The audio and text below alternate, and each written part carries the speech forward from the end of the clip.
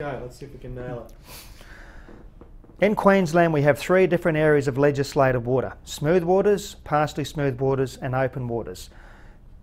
Okay, start Keep again. going. In Queensland, we have 3 different areas of legislated water: smooth waters, partially smooth waters, and open waters. Below, you'll see some maps from Queensland Transport defining all these different areas of water for you.